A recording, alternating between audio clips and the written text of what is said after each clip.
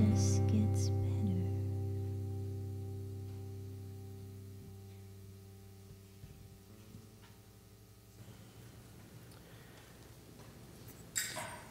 Holy Spirit, you are here, and we beg you just to take over. And you've already taken over, and I'm so glad that Sarah is willing to let you lead, and so many people in this church are willing to let you lead them. And I am willing to let you lead me, Holy Spirit. I say yes to whatever it is you want to do today. I know how you've prepared my heart and my mind. This is for you. So I want to pray right now in the name of Yeshua, the healer, Jesus, the one who by his stripes we are healed. I want to pray healing over Sheila Cantaruti right now in the name of Jesus. Not delayed healing, not a long process of healing, but the kind of healing that Jesus brings, which can be instantaneous. And I pray for that kind of healing on her today. She's not here, but she doesn't need to be here because the Holy Spirit that is here is also there with her.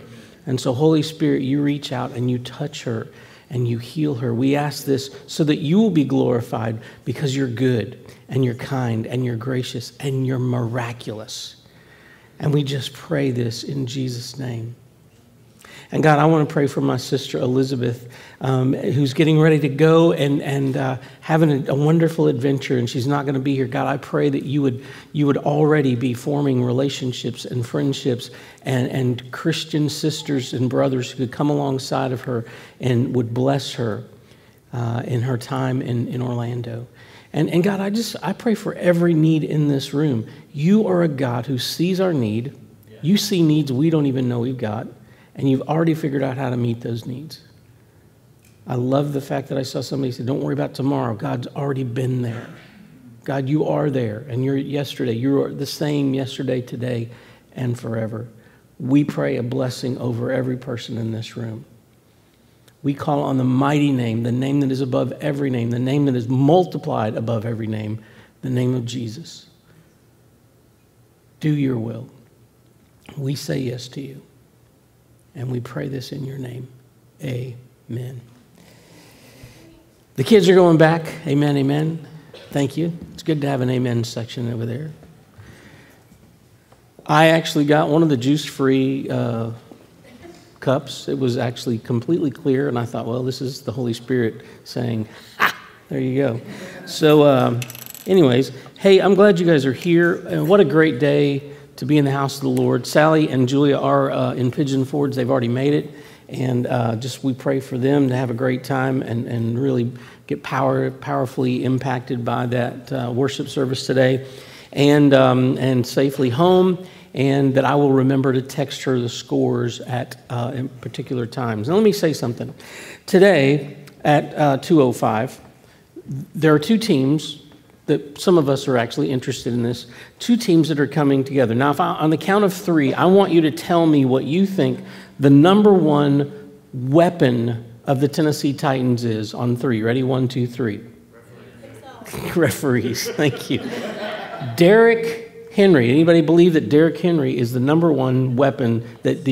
So do you think the Kansas City Chiefs have done everything they can do this week to go against our number one weapon? Yes. Do you think the enemy, and I'm talking about the big D, the big S, Satan, do you think he comes with plans to derail your biggest strength? Yes. Here's how I know that. Well, number one, I know it from my own experience, but I also know it from my daughter, Sarah, who is high on faith. Matter of fact, I think faith is her number one gift. And this week, he has pushed at her and pushed at her and pushed at her to the point she didn't even want to be here this morning and lead worship because she felt like, I'm not sure I can do that. And so when you have a spiritual gift, the enemy will come against it and try to make you not want to use your spiritual gift. Man, you know what? Every time I do this enemy comes after me. Well, the good news is, apparently you're bothering him. And I love to bother the enemy. Okay? So remember, the gates of hell will not stand against the church. We push back the gates of hell. We don't, when I was a little kid, we go by the cemetery. You want to climb the fence? No, I don't. You want to touch the fence? No. You want to get on the grass? No. I want to stay as far away from that fence as I can because there's dead people on the other side. It's scary. The gates of hell will not prevail. The gates of hell literally means the plans of hell. The plans of the enemy cannot stand against the church because we have the Holy Spirit. We have the King of Kings, the Lord of Lords, and he is our captain. And if he says kick a door down, we kick a door down, right? Hi. So I want to show you guys one of my all-time favorite Father's Day gifts. Matter of fact, it's such a favorite gift, I keep it in a paper bag. It's such a favorite gift, I keep tape on it so that no one else will get into my favorite gift I've ever gotten as a father. You want to see it? How many of y'all think you know what it is?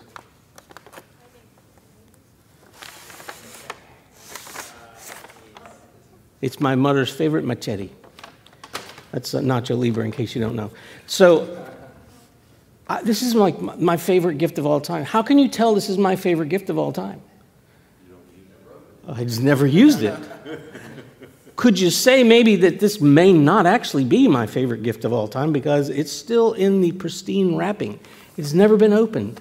It's been hidden in my closet so that nobody can get to my gift. Church, when God gives you gifts, he means for you to rip them open and use them. Well, I'm saving it for later. Stop saving it for later. It was given to you for now. So let me clear this up because I don't want to be the guy who lies to you. This was actually a gift I went and bought Thomas because the gift I actually bought Thomas, apparently China has moved to another time zone. And, some of you did the same thing. You're still getting Christmas gifts that you ordered on Black Friday. So this was actually just, Keenan, you might be getting this for your birthday. Just saying. So, just as I was thinking this morning, the Lord was saying, man, just show people, remind people, look, when you get a gift from the Holy Spirit, he wants you to, man, just tear into it. Or how many of y'all are the pull the bow off and then, pull like you're going to save the paper? No, Bill, what do? That's what he wants us to do with our spiritual gifts. And everybody in this room has a spiritual gift.